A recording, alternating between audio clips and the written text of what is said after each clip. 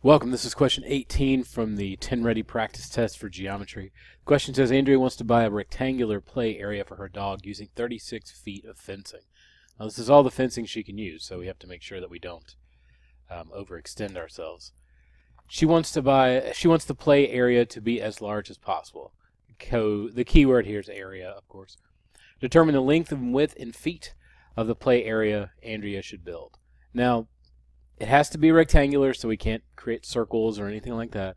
And you'll find over time that the closer to a square that you can get, the better off you'll be in terms of overall area. So if I have, for instance,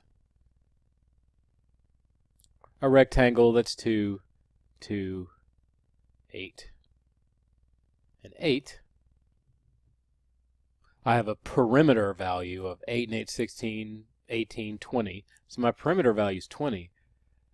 But my area, being length times width, is 16. So 8 times 2. Now, if I took this perimeter area of 20 and turned it into, well, what would happen if I made a square? 20 as a perimeter, to find a square, you'd want to do 4 times side to find the perimeter, because all the sides are the same. Each side there would be worth 5. And the area created by this 5 by 5 structure, length times width, is 25. So as you can see, the best use of my resources is to create a square shape, because it gives me the most area to play with. Because essentially, and you'll have to forgive the fact that these are certainly not to scale. If this was 5, it'd be out here, and it would be down here, so it'd be much larger. But mathematically speaking, you're burning a lot of possible area by making it long in any way. So what I want to do is take my 36 feet of fencing and see if I can come up with a square given that perimeter. So I divide by 4. So my square of 9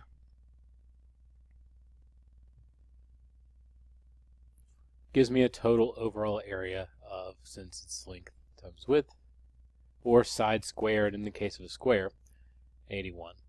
So this is my best bet, to have them both be the same, create a square, so a length of 9 and a width of 9.